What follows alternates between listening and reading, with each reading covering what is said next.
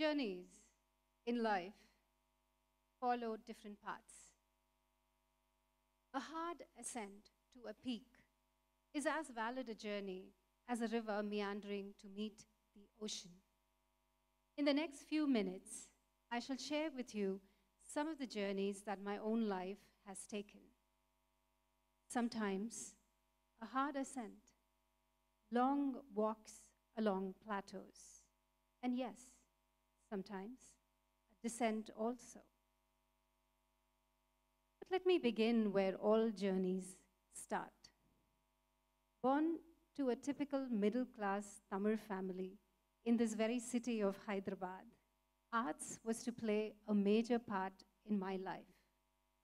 But arts as prescribed by my parents was music and not dance.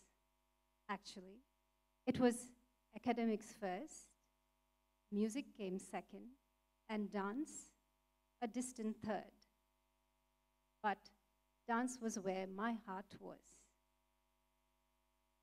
Those days, entertainment meant going out to watch music, dance, theater shows, or catching up on Sunday movies in front of the television with the entire family.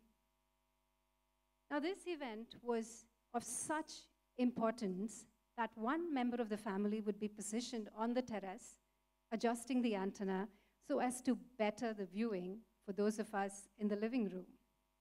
And once in a blue moon, you would have a major actor like Amitabh Bachchan, Rajesh Khanna, or Dharmendra, who would play the lead role.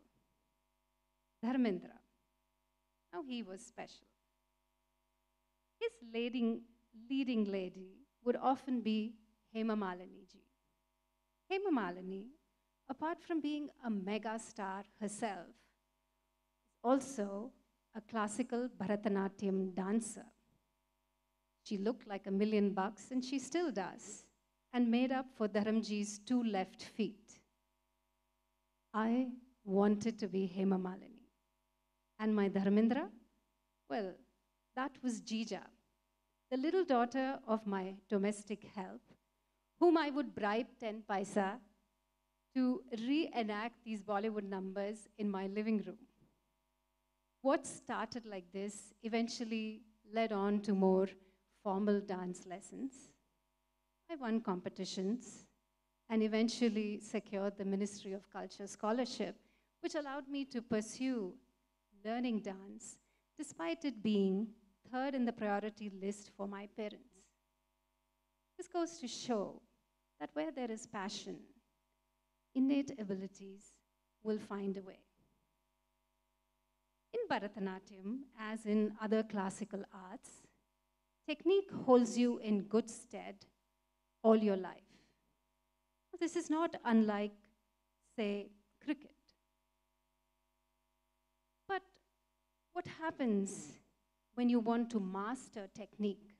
Well, then you need 3 ingredients: practice, practice, and more practice. This by itself is very off-putting to a lot of aspiring dancers because of the sheer repetitiveness and the boredom it induces. But for those that persist, the rewards are very rich. And I believe that it was this practice that allowed me to hone my skills to such a degree that I was able to use the medium and language of Bharatanatyam to communicate any story many, many years later in life. Life lesson: before you can soar, you need to be able to walk. Life at this stage took me to the United States, where I went to pursue an education and take on a career. I trained to be a neuroscientist and started to work in a large pharmaceutical company. What happens when you're living in the United States, working full-time? What happens to passion? My parents were very pleased with me because I had become this neuroscientist and was well settled. But ye dil mange more. I tried as best to muster time to balance household chores, raising a child, working full-time, and dance. Dance could have easily disappeared from my life at this stage. Where there is passion, it finds a path and stays alive. Every year, I would make a long trip from San Francisco to Chennai to participate in the Margari Festival. The Margari Festival is a festival of music, dance. It is a coveted platform for all Bharatanatyam dancers to secure a slot. Multiple venues, multiple performances, lectures, demonstrations, all-day events, plethora of options for audiences to choose from. While some of the performances were well attended, most of them had no takers. To see just the front 2 rows of my performance filled up with audience members and blank rows after blank rows beyond that put in these confused and negative thoughts in my mind. But I still believed that it was not what I said, but how I said it that determined the interest of audiences. Problem was, thousands of other dancers were saying the same thing. Well, then what is the solution to it? Try to think of it from this perspective. What would happen if, say, the Telugu industry one year decided to make different films with different actors all saying the same story? So you have Ram Charan, NTR Jr., Mahesh Babu, Prabhas, Allu Arjuna, all of them in different films, but every film has the same narrative or story. And you as the audience would have to do only one thing, which is judge them for how well they played their role. Now that would be a very long year, wouldn't it? Now repeat this 200 times. It was very hard for me to believe that an art form that I had dedicated my entire life to until then had received such a tepid response in the Mecca of Bharatanatyam, Chennai. It made no sense to me.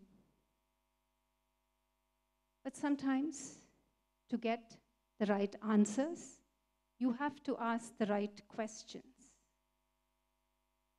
A sound batsman like Virat or Sachin, they use their technique to win matches for their team, right?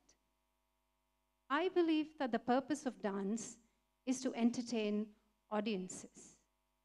So it eventually started to dawn on me that technique and dance grammar was not enough to hold the interest of audiences. I needed something more, a lot more. I needed a story that was compelling, riveting, that I could have audiences at the edge of their seats. India has its share of stories, from mythology, from religion, that has been the basis of traditional Bharatanatyam for centuries. For the dramatic effect, you have the slaying of evil demons. For the romantic effect, you have Krishna and his coterie of gopikas. For valorous, heroic stories, you have Lord Rama, who instructs us on how to live life. Many of these stories are cautionary tales. Others extol gods and goddesses. And some others cast the hero as an evergreen lover. Based on the Ashtanayikas, or the 8 heroines, in varying states of love. The prescription of the Natya Shastra, the text, is that the content of Bharatanatyam is divine in origin. So I believe that the only thing I could change is the technique itself. I couldn't conceivably change the content Could I? Until Galileo asked the question, the world believed that the earth was flat. If the answers are not satisfactory, you need to keep asking the question, no matter what society thrusts on you.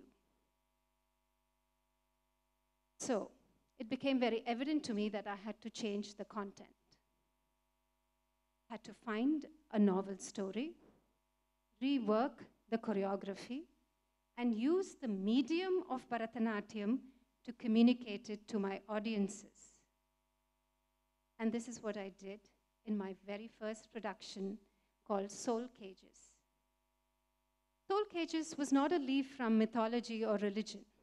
It is a very deeply philosophical narrative about the balance of life and death. And on a cold January day in 2012, I presented it for the very first time in Kamani Auditorium in New Delhi. The reaction that I received from audiences was a far cry from that which I got in my traditional Bharatanatyam days.